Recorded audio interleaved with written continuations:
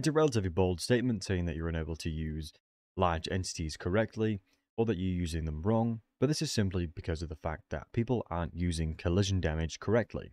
This video is going to show you exactly how you can use collision damage on all large entities.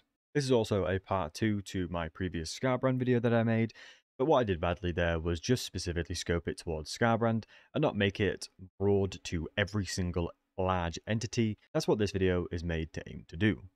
Maybe wondering what collision damage is, and effectively it is when you can do up to 70 damage, of which 70% is armor piercing if you are a larger entity size than the person you are currently charging into. So let's use this as an example. We'll see Nikari doing absolutely incredible damage to these goblins that is leveraging the collision damage we mentioned. And just to prove that it is not subjective to any of the demon factions, aka the Scarbrand or Nikari, let's watch Kolek absolutely crush through some gobos real quick. And look at this. Look at the damage that we're doing just running through these guys.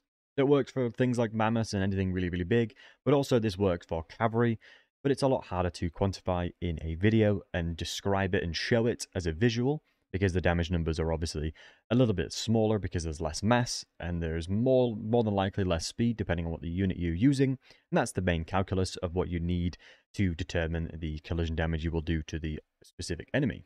So if you've played Road 2, you'll know what this kind of mechanic is like, as you'll be using chariots in there, where they do incredible damage, but this is also the demonstration of Cetra and his ability to do charge damage, well, collision damage, excuse me, but just look at the levels of damage you can do for the low price of free, because instead of attacking this unit, I attack the unit behind them, forcing my character to effectively charge through, as they're in the animation of, like, running in that regard. If you're wondering how you effectively determine the collision damage, I'll have a video that is posted on the screen now, alongside of the other video where I go into more detail of how you can actually achieve the damage significantly easier. But thank you so much for watching.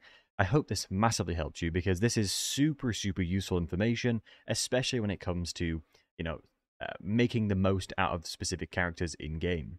Thank you so much for watching. Take care of yourselves.